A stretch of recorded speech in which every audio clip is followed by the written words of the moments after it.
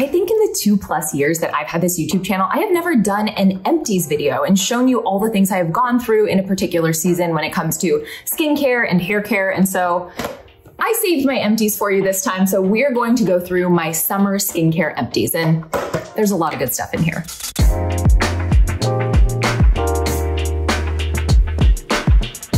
Hey there, I'm Dr. Sam Ellis. I'm a board-certified medical and cosmetic dermatologist in Northern California, and I'm really here to help you understand your skin and your hair and your nails and find products that work for you. So if that sounds good, give this video a thumbs up and don't forget to subscribe to the channel. I would consider myself a skincare and hair care, not just like a junkie, but an aficionado, if you will. I love a lot of different skincare and hair care, and I have access to a lot of it. I buy a lot of it. I get sent a lot of it as gifts from brands. And so when I actually open something, use it, and then completely go through it to the point where it is empty, to me that is a sign that it is an amazing product, because life is too short to use bad skincare and hair care. I'm going to try to keep this video somewhat organized by skincare or hair care category, but honestly, this is such a massive bucket of empties that there is a chance that we get to the bottom and there's a random product in there, so bear with me. I think we'll start with cleansers because I'm seeing a few different cleansers sitting here at the top, so let's get into those first. Okay, so first up, I have the Bioderma Micellar Water.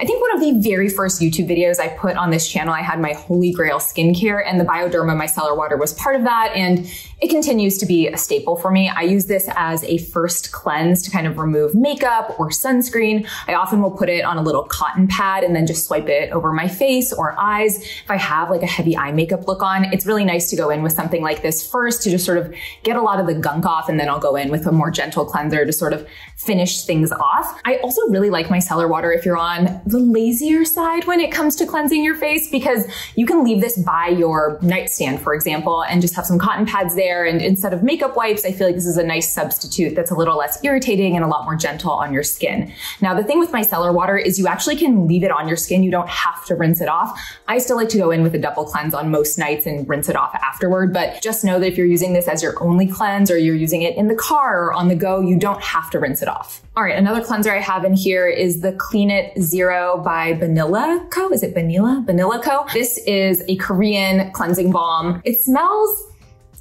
not great, I actually think. It kind of smells like grape cough syrup. Not super intense or anything. Like, obviously it didn't prevent me from using this, but just so you know, it does have a little bit of fragrance, but this is such an excellent, affordable cleansing balm. So I would say, even though I use micellar water a lot to cleanse my face, I often prefer a balm, especially if I'm going in the shower. What I'll do is I'll kind of keep this outside the shower, put it on, work it into my skin while my shower heats up, and then I'll get in the shower and actually rinse my face off. So on days I'm wearing heavy makeup, or I did a big workout, or I had water-resistant sunscreen on, I do really like going in with a cleansing balm, and this is super effective. It doesn't sting my eyes. It does leave like the tiniest film if I leave my contact lenses in when I wash my face, but I find that true of pretty much any cleansing oil or cleansing balm. But if you need like a great, affordable, super effective cleansing balm, this is it. Again, if you're like anti-grape fragrance, let me see, is that really what it smells like?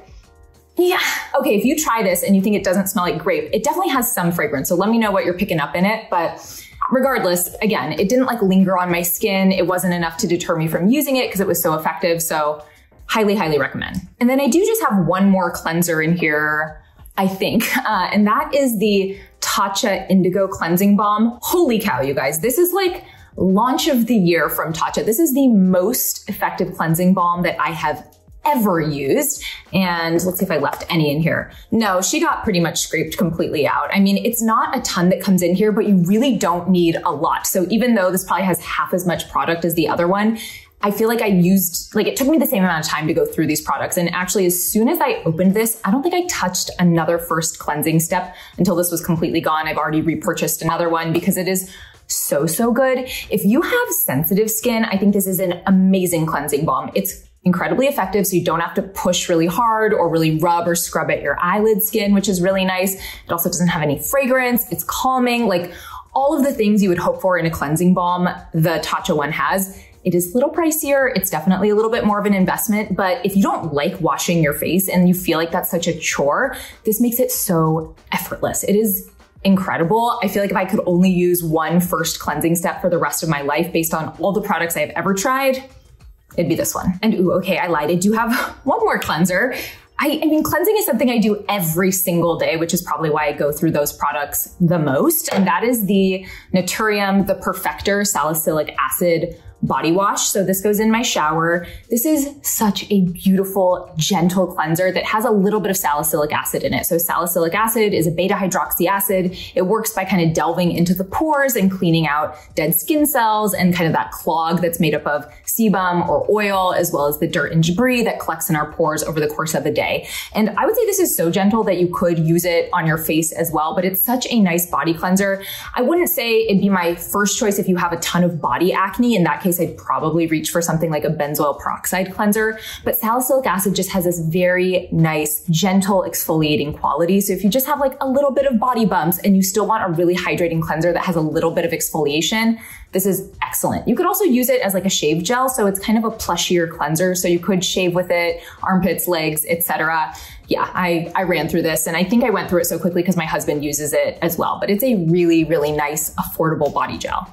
Let's get into hair care next because that's what's at the top of the pile, and honestly it's taking up a lot of room in this little bin, so let's go through it. First up, I have actually two products by Virtue. So I have worked with Virtue in the past. This video is not sponsored by them. I have bought a ton of their hair care products on my own. But first up is their Virtue Flourish shampoo for thinning hair. So this comes as one of their hair regrowth sets. It comes with like a conditioner and their density booster. It also can come with their minoxidil, so their version of Rogaine. I really have just like run through this shampoo. It's a really nice, luscious lather, and I feel like it really cleanses my scalp. And I'm kind of prone to using a lot of different hair products, whether that's dry shampoos or hairspray or hair oils, and those can accumulate on the scalp and on the hair over time. And I feel like this does such a good job of just sort of like cleansing without being like a true clarifying shampoo. And then I also finished the Virtue conditioner. This is also from their Flourish line. It's the mask for thinning hair, and you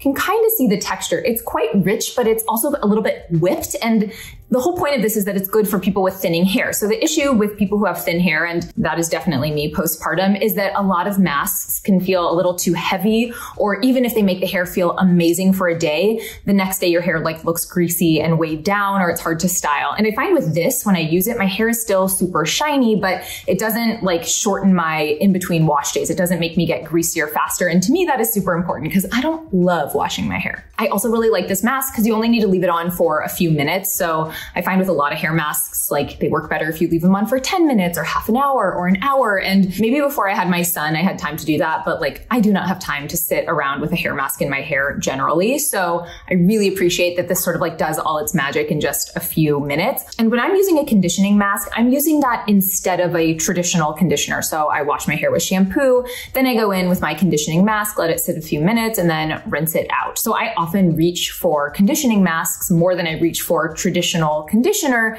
just because I only wash my hair a couple times a week anyway. And so if I have a few minutes, I might as well just like go in with the mask. Another product I finished this summer is the K18 hair mask.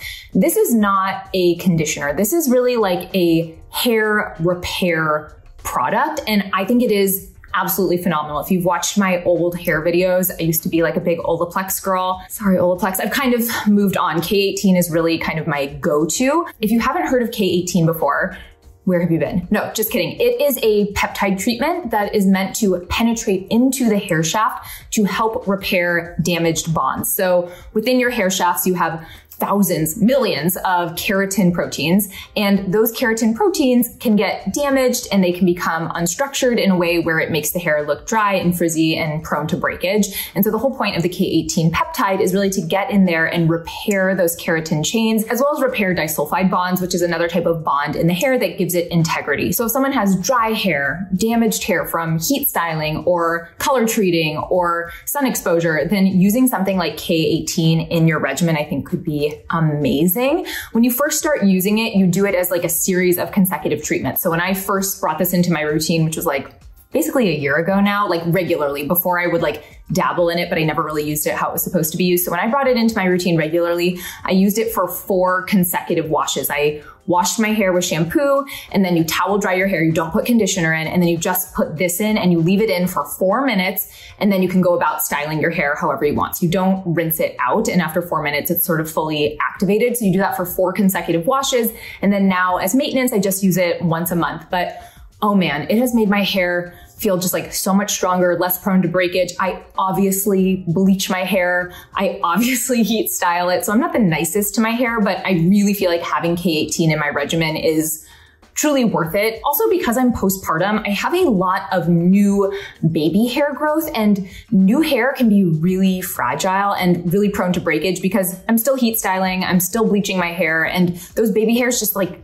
don't have as much integrity. So using something like K18, which you use from your ends all the way up to your roots, really helps support those hairs so they don't want to break or fall out the way that they might if I wasn't using something so supportive. And then my last hair care empty for the summer is actually a supplement. So it is the Nutrafol postpartum.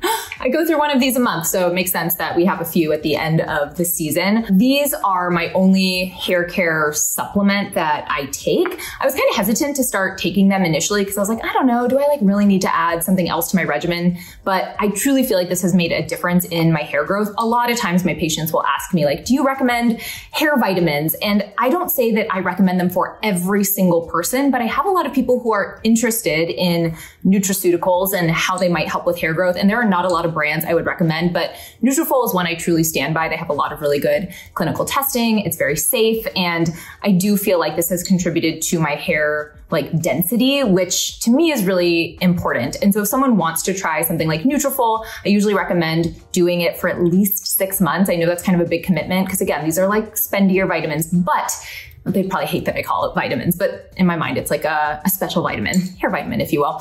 I do think you need at least 6 months to try it because hair growth is so slow. You have to think about what's happening. You take the supplement, it has to start changing sort of like the hair growth pattern, then the hair actually has to grow out, and that takes a while. So if someone's interested in trying something like Nutrafol or another hair growth supplement, I usually say give it at least 6 months. If at the end of 6 months you're seeing no evidence of improvement, then ditch it. But for me, I really did. I also feel like it really helped my nails. I didn't expect that. There is biotin in here and there's some like subtle data that biotin can help with nails. So maybe that's what it's for. But either way, I'm like really happy with this. When I'm fully done breastfeeding, I will switch to their non-postpartum version, which has a couple of other ingredients in it. But yeah, people always ask me if I do anything for my hair besides like the topical things, and Nutrafol. Okay, we are making progress. Like we have a lot less in here now. So we'll get to kind of like the back half of the products. If you're enjoying this kind of empties video, definitely make sure you're subscribed to the channel and you like the video. So next up, I have the Tower 28 Daily Rescue Facial Spray. This is like their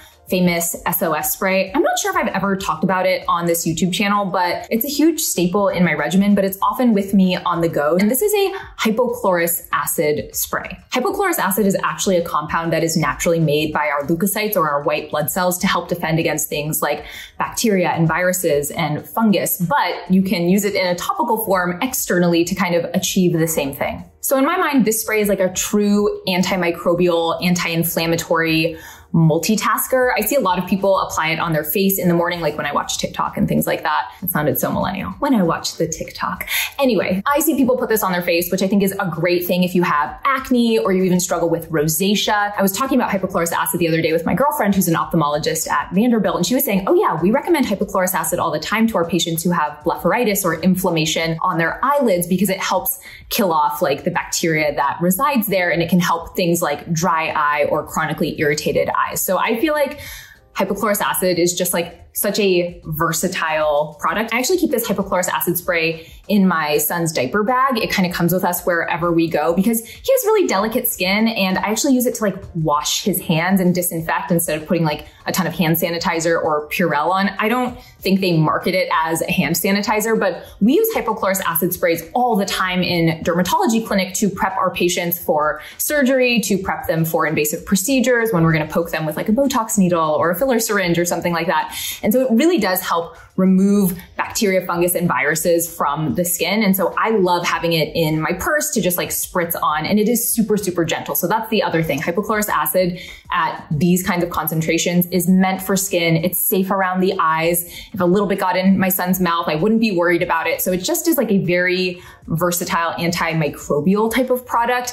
It's also amazing for like armpits and feet, areas that stink due to accumulation of bacteria and those bacterial byproducts. So I feel like sometimes people see a hypochlorous acid spray and they're like, I'm confused. I don't know what to do with it. You can kind of do everything with it. Okay, we'll move on. Just wanted to spend a little extra time on hypochlorous acid because I feel like people always have questions about it, but if you haven't tried it, totally recommend. Next up are sunscreens. So 2 of the same. My Beauty of Chosun sunscreens went through 2 of these this summer. I go through sunscreen a lot, but these are the ones where I've like run through the entire tube. This was in my Holy Grail skincare last year. I still love it. So many of you have now tried it and say like, Dr. Ellis, this was the first sunscreen that made me love sunscreen. So definitely recommend.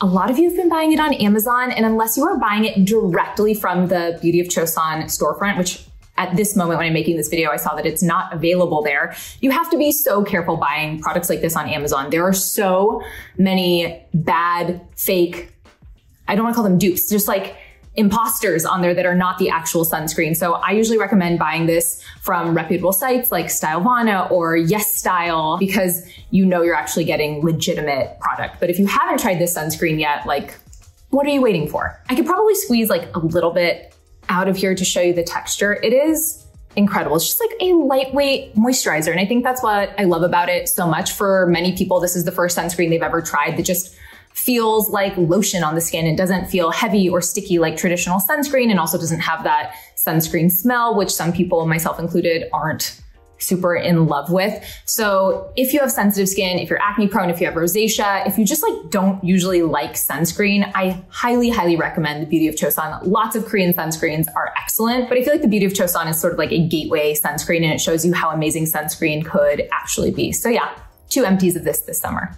All right, next up in my skincare empties is the Skin Utility Ointment from my skincare brand, Prequel. So this is a petrolatum-based ointment. So if you think of like Aquaphor, CeraVe Healing Ointment, good old Vaseline, this sits in that same category. But I have to say, since this sort of final formula was put together, I have not really reached for the other ones because to me, this serves the same purpose as those other ointments. It's occlusive, it prevents transepidermal water loss, so it helps maintain the water balance of the skin.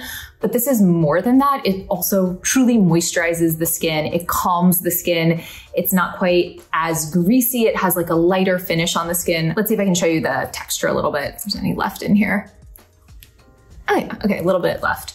So you can see it's still, like it's a true ointment, but it just has like a lighter finish on the skin. Almost, I heard someone describe it as like a dry oil finish, which I think is kind of amazing because it still has all of those nourishing capabilities, but just is like a little less greasy. And I feel like everyone can benefit from a petrolatum-based ointment in their routine, but for a lot of people, it's like a textural issue. So I really tried to address that with this specific product. Now, this launched in June of this year, and it did not take me just 2 months to go through this tube. I've obviously had access to this before the launch. And this is the one that sat on my nightstand table. And it probably took me 4 months of consistent use to fully go through this, but I also give a little to my husband. I put a little bit on my son. I like to use it definitely on the lips. So I will literally just like put it on my lips like that many times a day. I do it at work. Of course, I do it before bed, like a lip mask. And then I like to put a little bit like on my cuticles, and then I'll put a little dollop like on my elbows and sometimes my feet before bed, depending on if I'm going to be like wearing sandals the next day. We cannot be having crusty heels. So many different ways to use this. Also, since launching, it's been really fun to see how you guys are using it. So when I am sort of thinking of products that I would like for Prequel to have, I always have in my mind like how I would use this or how I would recommend a patient use it. But then once it goes out to the consumers, you really get to see what they do with it in their hands. So I've seen people use it as like a highlighter base when they do makeup. I've seen people use it on their eyelashes. I've seen people mix it into their other lotions to kind of enhance the texture, make it a bit more rich, a bit more occlusive. So it's been really fun to see how everyone else is using this. But I think everyone needs an ointment of some kind in their skincare routine. This is also great on like cuts and scrapes and little wounds. So plenty of uses for this. I'm not surprised that I ran through it, but you know, the perks of being a brand founder, I have many more tubes. All right, what else we got in here?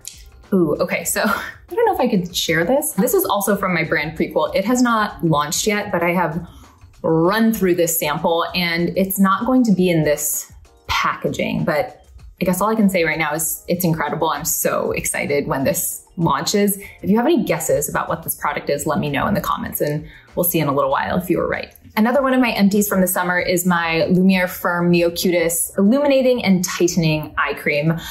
Pretty sad about this because this is not a cheap eye cream, but it is my most repurchased eye cream by far. And I feel very confident recommending this because over the years, as I've continued to use it and recommend it, I get tons of messages being like, Dr. Ellis, this was a great find. Like, I don't feel bad spending the money on this. One, it takes forever to go through this. You just need the tiniest amount, just tiny little bit on the orbital rim above and below. And I truly feel like it makes the area around my eyes brighter. I feel like it makes the skin look a little more firm. I feel like eyes need all the help they can get. And I used to not be so all about the eye cream. And still, I feel like some eye creams are truly just like repackaged moisturizers, but this has a hold on me. I will continue to repurchase this. I will continue to try other eye creams too. And it's not to say other eye creams are not good, but this one is fabulous. And yeah, it's empty. Okay, just a couple more products. So next, this is embarrassing to show because the label's like completely destroyed, but this is the Maybelline Lash Sensational Mascara. My most used mascara by far. It's probably what I have on in like 85% of my YouTube videos. It's what I'm wearing today. I personally cannot put on false eyelashes. I just don't have that magic touch. So if I'm going to be filming or on camera or going to an event, or I just want my eyelashes to pop as much as possible, and in my lack of skills in applying false eyelashes, this is as close as I can get. And I think part of it is the formula, but I also think part of it is the brush. So let's see if I can show you this brush here, this little fatty. Is that in focus? No clue. But you can see it kind of has this little curve, and so you can like really like wiggle it and get up. And I feel like it gives me great volume and like a little bit of length. I don't need super lengthening mascara. My eyelashes are already pretty long, but they're a little bit more sparse. So something that sort of like thickens them, gives that sort of full fan effect without looking super clumpy, which I hate that look.